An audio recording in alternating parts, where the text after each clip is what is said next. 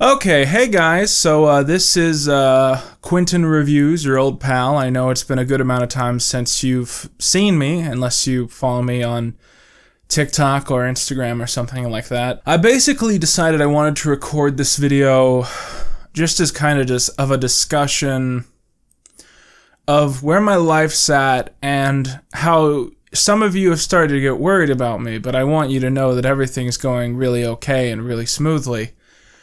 And I just wanted to explain to you kind of my thought process with running the channel right now, because I know it seems like my thought process is that I'm not running the channel, but I do have, I've figured out what I'm doing after all these years. And I've gotten a lot of comments from people being like, well, you know, I liked it more when Quinton was running things this way, and I feel like he's making himself unhappy by doing things this way. And I understand what you're saying, and I agree with you a little bit. But I also feel like how I've been running things these past few years has been the most content I felt about the YouTube channel. I've had other stuff in my life that's been going badly, but when it comes to just the YouTube channel, I'm actually very happy with how things have been going, and I wanted to explain to you, I guess, my journey and my thought process.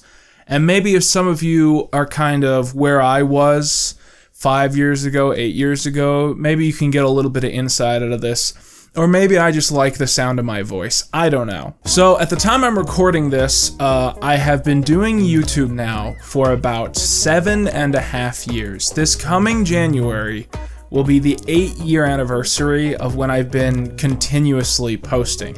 As in, for the past 8 years, every month that has passed since then, I have thought of myself as a YouTuber first. Even when I've had, you know, other jobs, even when I worked at the pizza place, I always thought, I'm a YouTuber and I want to be making content right now. Now, I had times where I was depressed, where I went on sabbatical, but I always thought of myself as a YouTuber, and again, this coming January, that's been the case for 8 years. Now, if you want to understand the life of a YouTuber, big or small, and you have never made YouTube content, you want to understand what it's like to be inside our brains, there's one specific thing you need to understand, and that is the algorithm. Now, the algorithm is something that gets a lot of hate, and more specifically, it gets spoken of a lot in a way which implies that it could be this nebulous thing that is doing God knows what and is being run God knows how.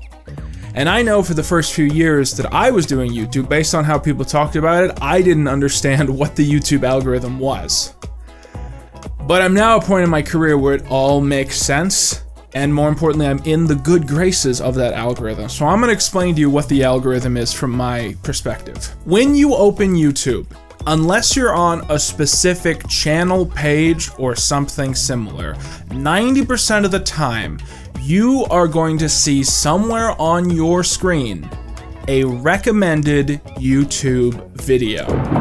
That video is going to have a big thumbnail, probably a title. It might not display all the title. Then it's going to have your view count information, you know, your views, and all that stuff. It's all going to be right there at the side of your screen. Now, when you're a content creator and you have created one of those videos which is present on somebody's screen, which is being recommended to you on your homepage or on someone else's video, when you're that creator, YouTube keeps track of how many people have had that video recommended to them in that way. And as a second number, YouTube also keeps track of the amount of people who, upon seeing that video recommended to them, click on the video.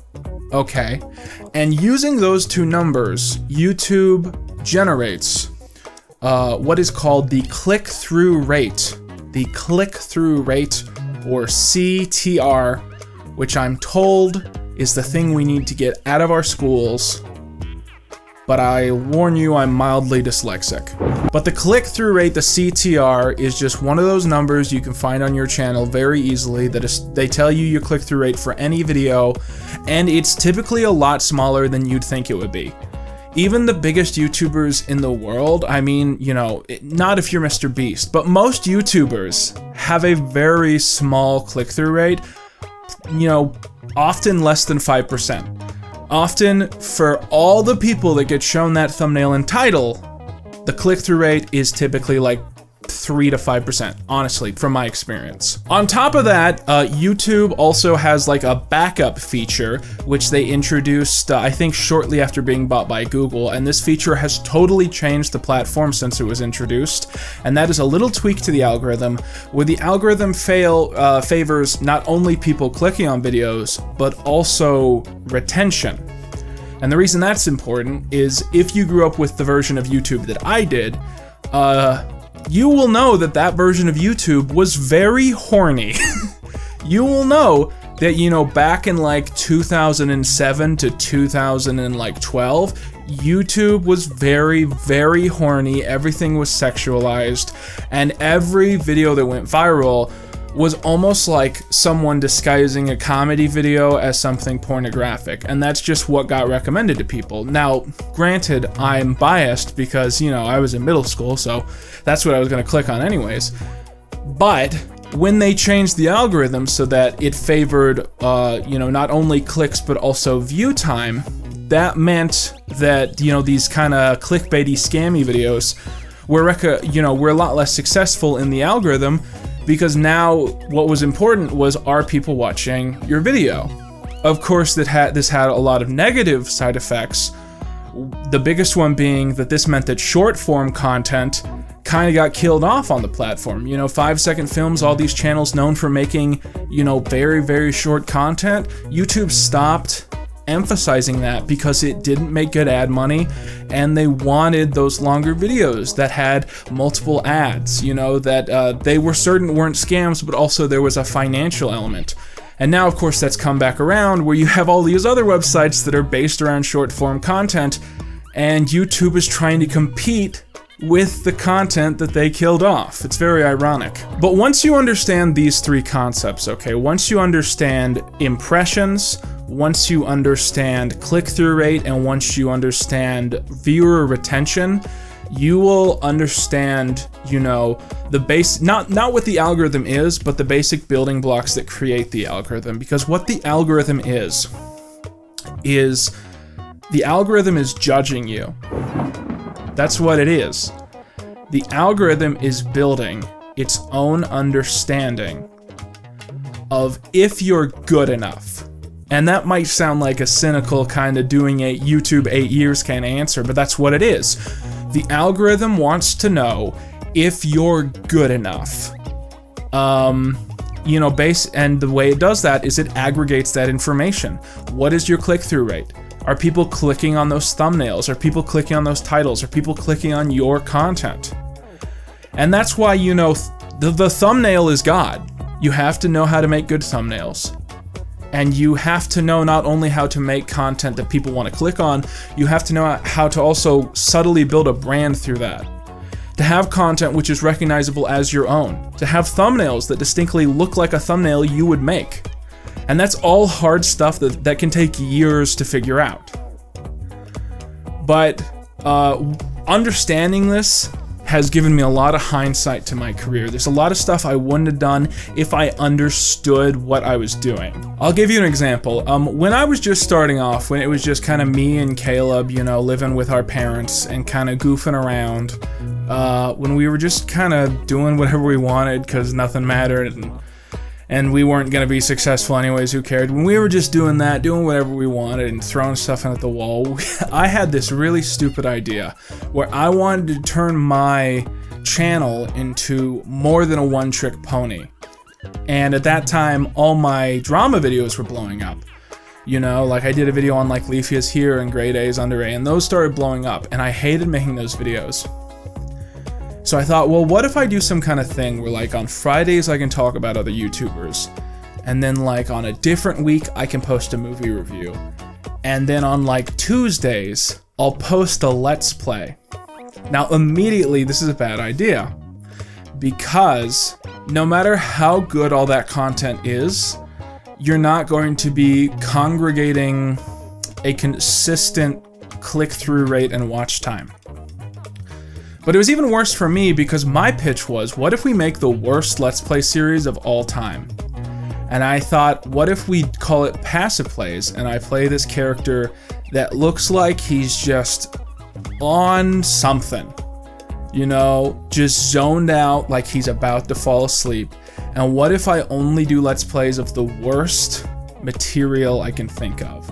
Backs of cereal boxes, gumball machines, you know, old Thanksgiving flash games. And I called it passive plays. And eventually another YouTuber gave me a tip where they were like, you gotta stop. You gotta kill this. You gotta delete those videos. Like, even having those videos on the main channel was destroying my brand. And it was destroying how the algorithm looked at me, you see. Because I had this dichotomy where sometimes I'd post, you know, like some kind of clickbaity drama video. This was early on. I was making different content. I'd post some kind of clickbaity drama video, and in 12 months or so, it'd get to 1 million views. Then I'd post a movie review. In 12 months ago, it'd get to like 100,000 views. And I would post one of these passive plays, and it would bomb. Like, after 12 months, 500 views. Like, really, really, really bomb. And what that did was, it hurt everything else, because the algorithm can't figure out what's going on, you know? Because next thing I know, I post a video about a YouTuber, and the algorithm says, ugh, I don't know about this guy. The algorithm is judging me. And it's saying he posted this video before, and it bombed hard. And so what the algorithm does, I don't know if I've spelled this out yet. What the algorithm does is it decides how much it's going to recommend you to people. That's this very simple story. I should have gotten to this point earlier. I didn't. Not good at explaining things. But what the algorithm really does is it aggregates click-through rate and retention, and it decides, should I recommend this guy to more people, right? And if you're someone like Mr. Beast and your retention, you know, your retention's high, your click-through rate is high, everything you post gets 1 billion views, the moment you post a video, YouTube is going to put you in the recommendation system and the notifications of everyone it can, because it knows that you consistently pull those numbers. But if you do something to weigh your standing down, then you're not only not going to have those smaller videos do well, but you're also hurting those videos that have the chance to actually do insanely well in the algorithm, to be pushed from the get-go as hard as they possibly can be pushed. And, you know, it took me so many years to figure out exactly what was going on.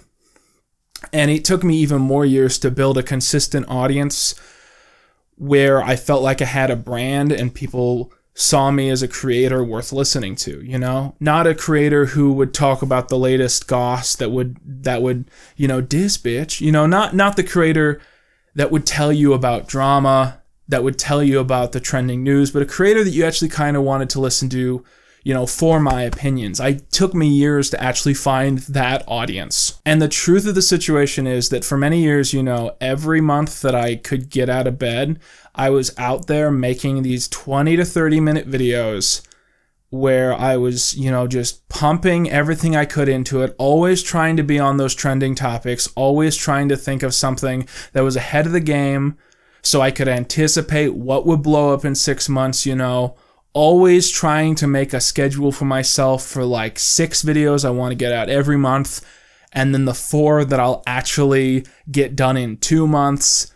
And I did that to myself, I think, for about 5 years, you know. And now it's gotten to this point where I've kind of quieted down. I think at this point it's been 10 months since I posted a video to my channel. And it's gotten to the point where it's really weird. I occasionally have people message me and like tweet out to me, and they talk to me in a way like they think I died. They talk to me in a way like, you know, I've been set out on the river. You know, it's all in the past. You'll never see me again. And I think it's really funny because obviously 10 months for some YouTubers, including myself, that's a long time to not post content. And ideally, I'd like to not go that long. But what I need you to understand is, you know, while it might seem like I'm pushing myself harder in order to get that success, which I guess I am to some extent, I also think there's a level to this where I'm more content and balanced doing what I'm doing right now. A couple years ago, a YouTuber gave me a piece of advice that changed my life. That completely changed my life. I met them in person and I was kind of like, hey, you've been at this far longer than I have. You've been at this since the dawn of time. What's the number one advice you'd give me? And I think I expected some kind of like meme bullshit response, but he stared straight forward at me. Like, he looked me in the eyes and he gave me advice that changed my life. And the advice was this: YouTube is all about throwing things at a wall for years at a time and waiting for something to stick. But when something sticks, when you home in on the landing and something works and something is really successful, you drop everything you're doing and you do that 5 more times. You do a video exactly like that 5 more times. Maybe he said a different number. Maybe he said 3. To me, it's always been 5. And I think when you know that, the context of what I've been doing since the start of this decade probably makes a little bit more sense. You know, the first time I tested out this advice was with a video I did that was called How Documentaries Lie to You. And this documentary was once again me trying to chase a current trend. It was me criticizing Tiger King, which I still think is one of the worst documentaries I've ever seen in my entire life. And I was criticizing Tiger King, and that video blew up. And the main reason was that it was a really good title, and it had a great thumbnail. And once that video blew up, I had other plans. I had other goofy, dumb things I wanted to do. But once that video blew up, I canceled videos. I threw stuff in the bin. I cleared my schedule, and I said, how do I do this 5 more times? And that is where the History Channel saga came from. Originally, History Channel saga was supposed to just be one video. It was supposed to be just me making fun of History Channel. And then it naturally grew to the point where I realized, oh God, if I keep this all together, it's going to be like 90 minutes. A 90-minute video is not going to do well on YouTube. So I split it up at like the 40-minute mark or something like that, and I called that the first video. And then I split it off into the 2012 video for part 2. And then Bad Nazi Documentaries for part 3. And that was the most successful month of my YouTube career up to that point. I mean, the way that worked, and it's all in the simplicity of just the brand unity I had for those 4 videos, okay? And let me explain this. If you found my channel through How Documentaries Lie to You, if you found my channel through that video, then what happened next was you maybe clicked on my channel and said, ooh, does this guy have more videos like this? And I did. And it would be the video I just put out. So you'd click on that video and it would be a very similar video, except it would transition to you onto this, onto the like camcorder cut in like comedy, you know, Scott the Woz, whatever you want to call it, like kind of like the skits on set. And it was very similar to How Documentaries Lie to You, but it was a little more of like the Quinton Reviews review style. And then you'd say, man, I love this video. Is there another video like this? And I'd say, hey, subscribe because I'm working on another video like this. And then you would have confidence in the channel mission, in the brand. Whereas if a video of mine had blown up and you'd click on the channel and half of it had been shitpost Let's Plays, you would not have had the confidence in my output. You might not have subscribed because you'd be thinking, oh, this guy's going to put out a lot of content I don't want to watch, you know? But because I found that brand unity for just a couple videos in a row, I built viewers where I otherwise wouldn't have. I otherwise would have just had a viral video, you know, with no growth whatsoever, but now I had a viral video and I had people feeling confident to come on board and join the fan base. And I think this is a hard thing to grasp for a lot of people, you know? A lot of people will put out that video that gets 2 million views, and then it just doesn't follow through to anything else, and they're thinking, what am I doing wrong? And you can't blame them because they're young. They haven't had, 5 years to figure this out or whatever. And they just don't understand not only the algorithm, but how people think when they're discovering a YouTube channel, what they want to see, how they want to spread their viewership to more content, in kind of a very, with content that's similar. Now, this is going to sound completely cynical. The iCarly miniseries was designed to be the History Channel miniseries rebooted on a bigger scale. Now, I initially didn't know the videos were going to be, 1,000 hours each. But what I did know was that the presentation of having a mini-series that was not interrupted by irrelevant content, having a mini-series that built up a channel identity and built up a brand confidence in the kind of material I was putting out, that had done the channel very well. And if I could find a topic where I knew people were going to stay invested even more than the History Channel stuff, I thought this would be very good for me. I thought that'd be cool. I thought it'd be cool if I made something people liked, basically. But I mean, if you want to look at it like in this, dissect the two series right next to each other, the comparisons are mainly History Channel was a mini-series. History Channel was its own thing. And then it started with episode 0. And then it had a bonus episode months later with Pawn Stars. So you had kind of a complete package with a prequel, episode 0, and a bonus episode. With the iCarly Victorious miniseries, I designed it so that the Fred video was the new episode 0. It was the new How Documentaries Lie to You. And then my intention was always, once I finished the miniseries, I would do that bonus video like a few months after I'd moved on to other content. Now, if that's going to happen, I don't know. I'm not a time traveler. One thing I will tell you is I thought I'd be done with the iCarly miniseries in 6 months. It's been almost 3 years, so there you go. To some extent, I don't know what I'm doing. But what I need you to understand is when I was planning out the iCarly miniseries and I was really mapping it out fourth dimensionally, one of the first things I did was I designed test thumbnails for all the videos I thought I was going to do, which was a lot fewer videos in the beginning. I think originally it was going to be 4 videos. Now it's more than 4. But I designed all these thumbnails, like an iCarly thumbnail, a little Victorious thumbnail, and going all the way through the story. And my whole thought was, when I finish this miniseries and all these thumbnails are on the channel in a row, it is going to look so good and so satisfying. And no matter what, getting to the end of that miniseries and having all of these thumbnails in a row, that is worth it at the end of the day. Because I really believed in that mission. I believed in creating something cool, that would, create kind of a new channel identity for me in a really exciting way. And I guess people, I've been talking about how I've had some stuff not go good in my life. It was mainly a lot of personal stuff that had nothing to do with the channel, I want to explain. But people have occasionally, kind of read into my life and read that I'm stressed and I'm anxious and I'm pushing myself. And you're completely right. All those things are true. I mean, working on a video for 10 months straight and just accepting that the only feedback I'm going to get is people on Discord and Patreon, and otherwise it's going to be my weird little pet rock monster.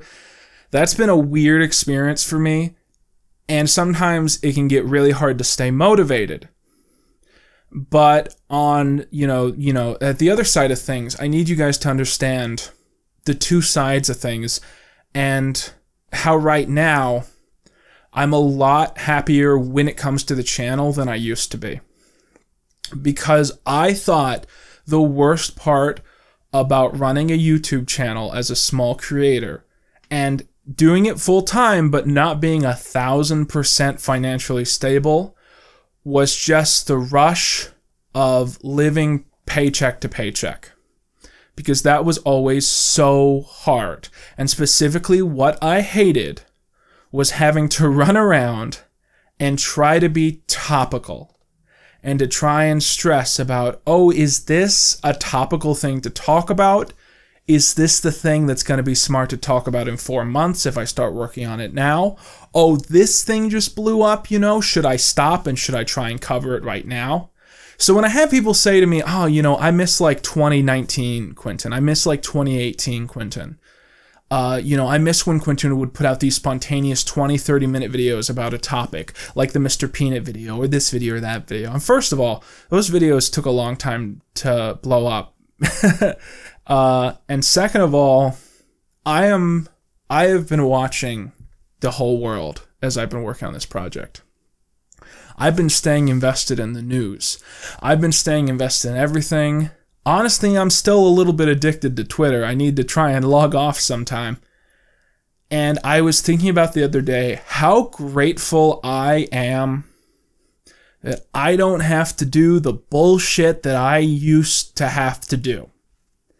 You know? Because imagine if History Channel had never blown up, if the iCarly series had never blown up, you know, if my life had never been changed by these projects in such a way, then I would be out there being like, Quinton Reviews, huh, look at these Titanic billionaires and their stupid submarine, you know, and I'd be making like a little like analytical video about the billionaire in the submarine at the Titanic, and at some point I'd talk about the Yellow Submarine for like 15 minutes just because I really like that movie, but I never get to talk about it, and it would just be like really weird and clickbaity. And then you know, Miranda Sings her life is blowing up right now. She's apparently a groomer and a bad person and monetized the sexuality of her underage fans. And when she got called out for it, she did an apology video on a fucking ukulele. Like, I would be doing a reaction video to that right now if I was the same person I was 5 years ago. You know, and all this other stuff. The Grimace Shake. Right now, I could be making a Grimace Shake ARG analysis video. And the thing about those videos is you're looking at me and you're going, Quinton, you can still do those videos. Just do those videos and put them out on the main channel. It won't matter. But this is the part where it is stressful. And it's a good thing and a bad thing at the same time. And I wish people understood this more, because the bad thing is I don't really want to make those videos. I made videos like those because I had to. I felt like I had to stay on top of current trends, you know. I had to be topical and cool because I was trying to get the algorithm to think I was a cool guy. And now I don't have to do that anymore because the algorithm has already aggregated that if I put something out, it's probably going to do well because I have this consistent series going on right now. And then the other side of it is, let's say I decide I want to do a video analyzing the Grimace Shake, but by the time I finish doing it, everyone is done talking about it. And it, you know, it's taken me too long, and it's a dead meme by then.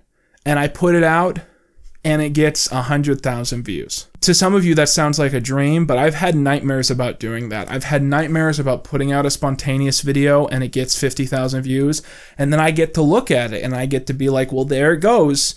That I had a good rapport with the algorithm, and now the algorithm knows I'm a hack. And now the algorithm knows that not everything I do is going to get 1 million views. That's always a fear of mine now, that I might turn out to be not good enough because I struggled for so many years to find content that was relative. And sometimes I felt like I was jumping between a new personality every week, just trying to throw stuff at a wall. And now I feel like I have some consistency in my life, some stability. And I'm one video that kind of sucks away from destroying everything from my perspective. And the reason that the iCarly miniseries has changed my life so much is that I'm caught in this weird loop that's very positive with it, where I haven't posted a video in 10 months, and people are still watching that victorious two-parter. People are still watching that video right now to this day, even though I haven't put out a video in 10 months. And as much as it stresses me out to work on some of these videos, I need you to understand like the freedom that comes with just a perpetual energy machine that's just purring in the background. And if I want to take 10 months off and work on something kind of cool, so I can finally reveal it at some point. I'm working on more than one project, by the way. I'm allowed to do that because I'm not going to go bankrupt because people are still watching that video. But if I post a video that gets 50,000 views, that perpetual energy machine might shut off. I'm pointing to my other laptop, which is the good one that I actually use to look at the channel. And I think that's the angle of it that people don't look at. Like, sure, I am currently forcing myself to be stuck in a particular kind of content, but the liberation of that, the liberating feeling where I can slow down and maybe go as long as a year without posting new content, it is so liberating and so better than just running a marathon every single month and always feeling like I gotta think of the coolest thing ever. Because back when I was trying to appease the algorithm and I was like struggling to get videos to 100,000 views, you know, back then I really felt like I was weeks away from quitting at any particular time. And I think the big lesson here is that when you're a content creator, and I look at a lot of you guys out there and you're just starting off and you're real young. Maybe you're like I am. Maybe you just got out of high school and you're working, you know, at a pizza place. And they're making you spin the sign at the side of the highway and they won't let you cook the fucking pizza. Maybe that's who you are right now and you want to be a content creator. One of the big pieces of advice I can give you actually has nothing to do with like the idea of success. Because I've given you, throughout this video, I think I've given you a pretty good worldview as per what the algorithm is and how to build, like, how to get the algorithm confident in you, how to get your audience confident in you. But one of the biggest pieces of advice I can give you is when you're just starting out, know where you are in your career and know what you're allowed to do now that you won't be allowed to do maybe if you're really successful one day. You know, if you're just starting off, if you're not getting, you know, any views on your content at all, just find one person in your life that will sit down and watch your videos with you. Make a video, try and make that person laugh, or try and make that person think.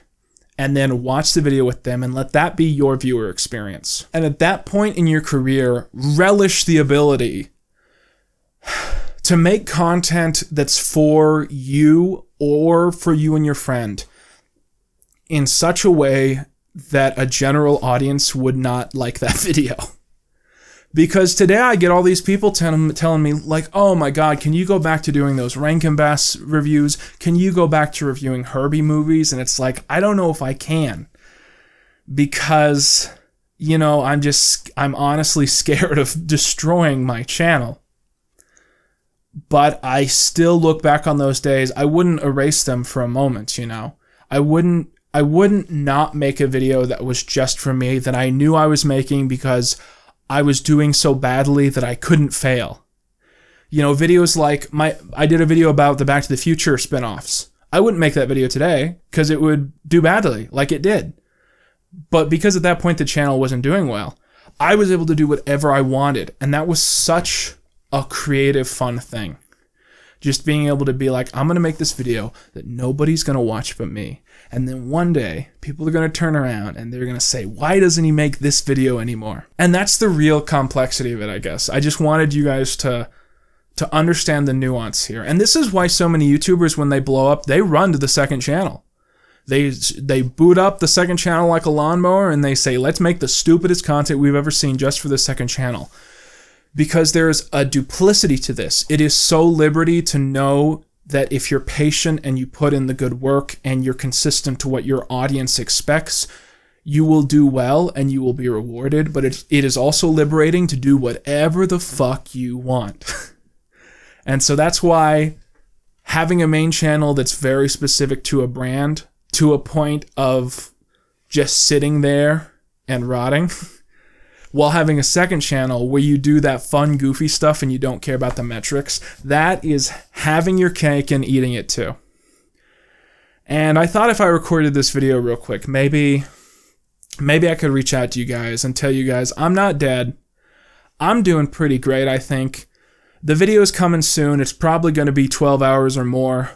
Don't tell YouTube I can upload past 12 hours. But the video's coming soon, and I'm working real hard on it. And I might get some more second channel content out now. But for now, I'm doing real good. I'm not dead. And I'm so happy to hear from you guys. With that, I've been Quinton Reviews, and that's all you needed. Or whatever I say on this channel. I don't know.